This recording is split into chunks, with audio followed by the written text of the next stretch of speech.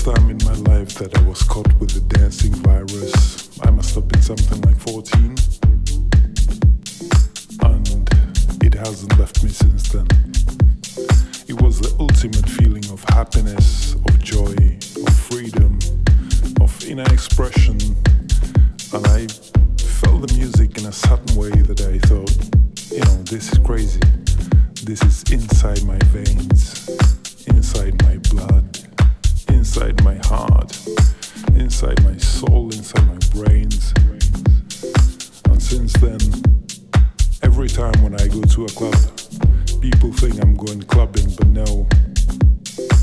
I'm going for a spiritual trip. I go to club like some people go to temples or churches or mosques. I just go to a club and dance all night.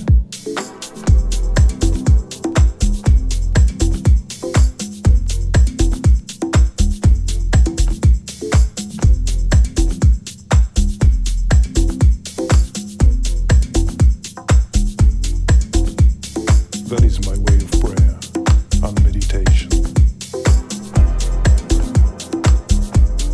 Dancing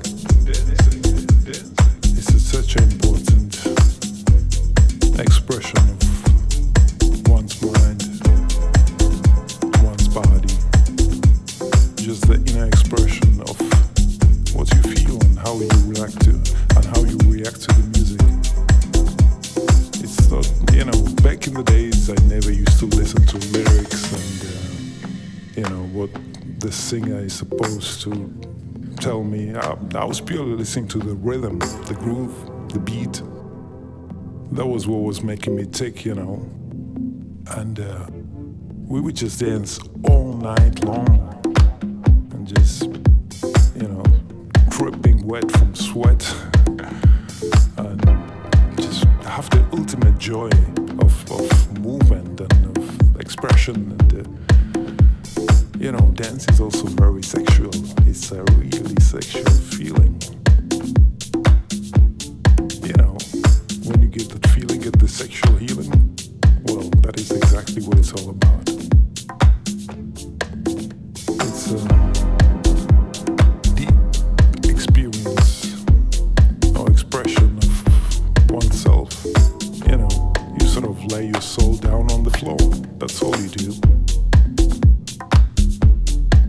And nowadays you see plenty of kids coming out and, doing like things they see on MTV or in music videos and all that. That's not what I'm talking about.